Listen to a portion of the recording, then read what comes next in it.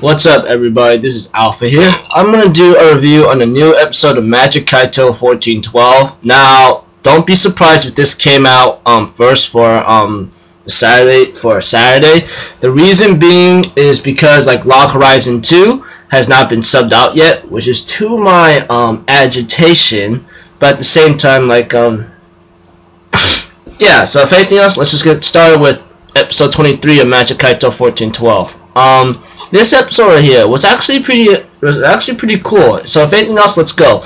Okay, we see to it that Kaito Kid is trying to steal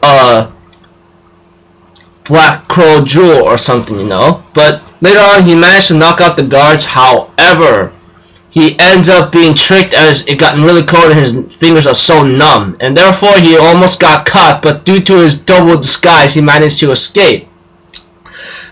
Inspector Nakamori might have almost figured out Kaito's identity. The reason being is because he says, like, I only told my daughter that I had a cold today, and I'm thinking in my mind, oh dear lord, etc. Anyways, as the episode goes on and progresses, we see to it that our buddies did not capture Kaito Kid thanks to his double disguise. However, I think there's an old man who knew about Kaito Kid's weakness about cold, and therefore the next day we see to it that Kuraba Kaito managed to give a pin to Aoba's father.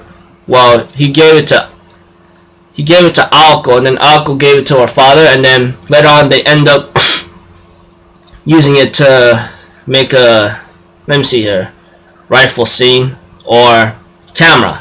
It was like some spying camera. As Kaito watches for tonight as Magic Kaito, he ends up being visited by a guy named Corbo the Phantom Thief, or Corbo Kaito, and therefore they both talk to each other for a moment and make a challenge towards each other, you know.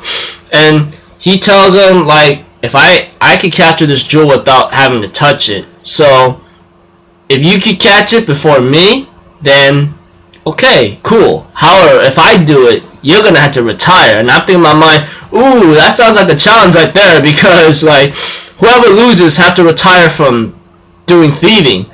And the old man who's the owner of the Black Crow Jewel or something says like he's more concerned about the Black Phantom Thief than the white one, and therefore he got distracted by the crow's feathers, and therefore he managed to steal it. And I go like, what kind of trick is this, you know? Because magic is very, very doubtful sometimes, just being literal.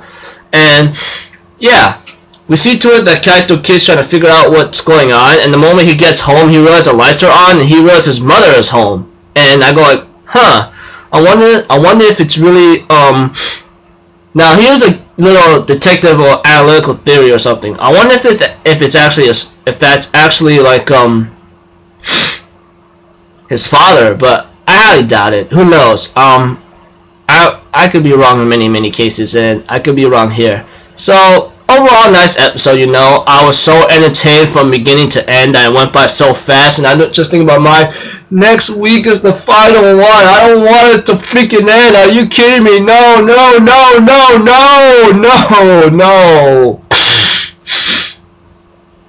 Yeah, so yeah, I think I'm gonna end it here, people. My next review will be Sailor Moon Crystal. Now, y'all might be surprised, but let's just say a sibling of mine or someone I watch with just had to go off somewhere, so I'm gonna have to watch without her, which is not the same. So if anything else, I'll see y'all till then. I'm Alpha Zero. Have a good day, and I'll see you guys in my next video. Alright, peace out, bye bye.